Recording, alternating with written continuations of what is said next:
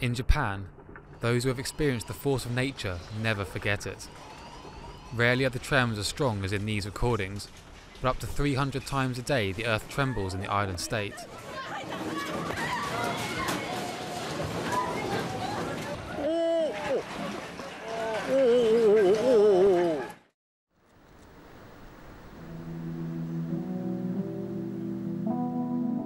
Researchers claim the signs of a new quake are increasing. The seismic activities in Tokyo and the surrounding areas are alarming. Hardly any other city is more vulnerable than the economic capital of Tokyo. 3 tectonic plates come together here. A heavy earthquake would have devastating effects to the entire world economy.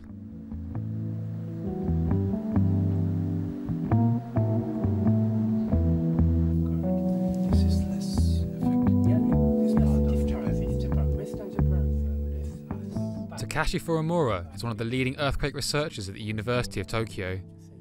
He has a pretty good idea of how severe the damage could be if a strong earthquake hit the capital.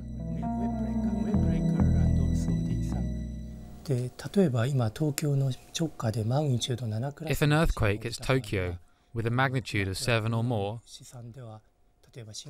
then from our estimates 200 people would be victims of train derailments. About 11,000 people would die, and 7 million inhabitants would be evacuated. The damage could cost around 800 billion euros. With our calculations, we want to try and reduce the damage to people and buildings as best we can.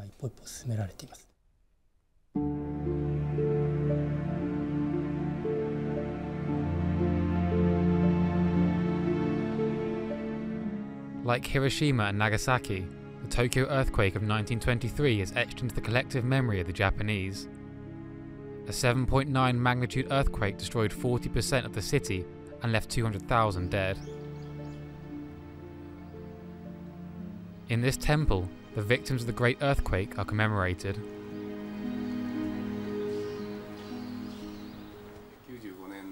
Takehiko Yamamura is one of the most recognized earthquake researchers in Japan. The government advisor is regarded by the public as an unpleasant reminder of the ever-present danger.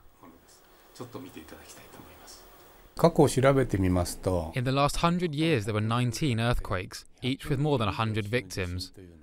We can expect an earthquake like this every 5 years. The problem is that people forget much too quickly, and it's only a matter of time before a major quake will hit the capital. We must strengthen the awareness of this danger. People must be prepared and know what to do in their immediate environment.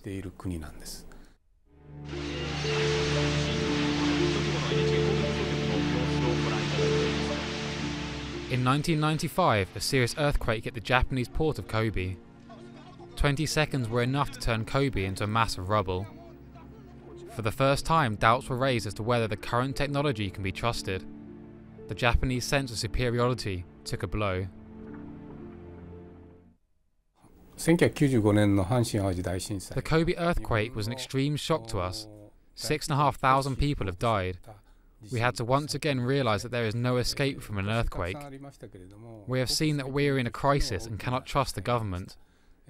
In Kobe, the authorities have failed miserably. People must finally understand that they must safeguard their own destiny.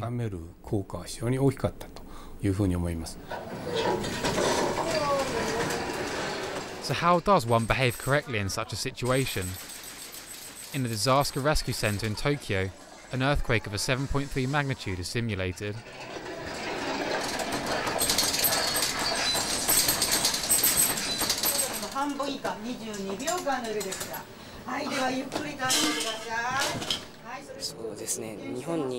It was an interesting experience for me, because in Japan we must always expect that something like this can happen. What just happened in the simulator, I would never have imagined.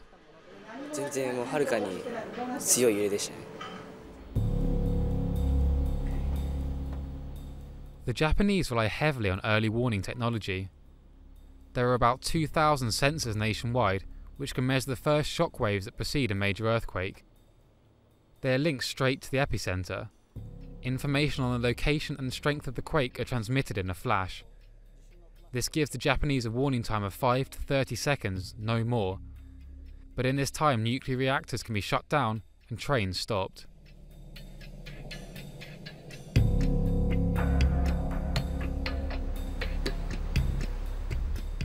Many large corporations have made provisions so that if a quake hits Tokyo, a second headquarters in Osaka or Hiroshima can take over the fate of the company in seconds.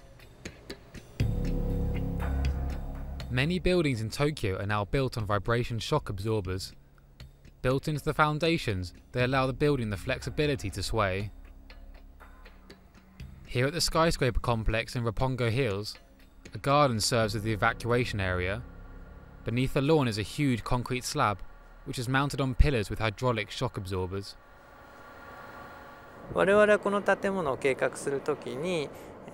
have built a complex of buildings that can withstand a big quake and thereafter will remain intact.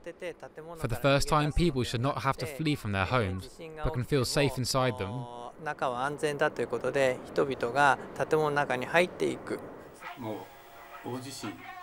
Takahiko Yamamura filmed these scenes in a supermarket during the earthquake in Kobe in 1995.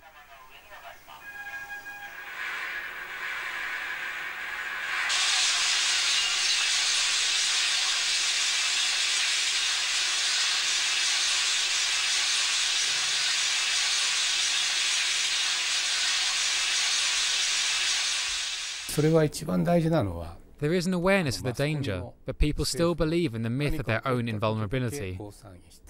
Everyone thinks it will not happen to me, and that head-in-the-sand attitude leads to recklessness.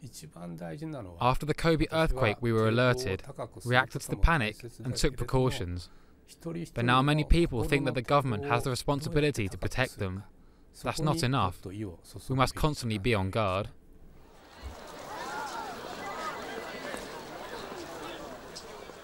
The Ueno Park in Tokyo. Relaxing here during the cherry blossom season, it is hard to worry about whether one is equipped with an emergency kit and helmet for a potential earthquake.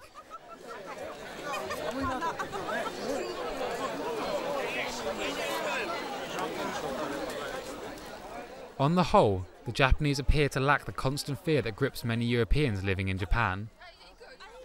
Their belief in the transience of life plays a crucial role in their relaxed attitude.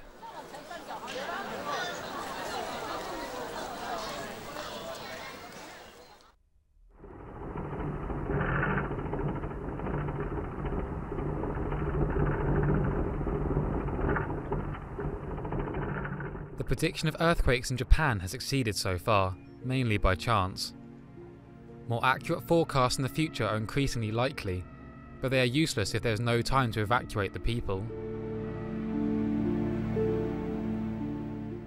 The ominous reality is that building a totally earthquake-proof city will probably never be possible, either here in Japan or elsewhere.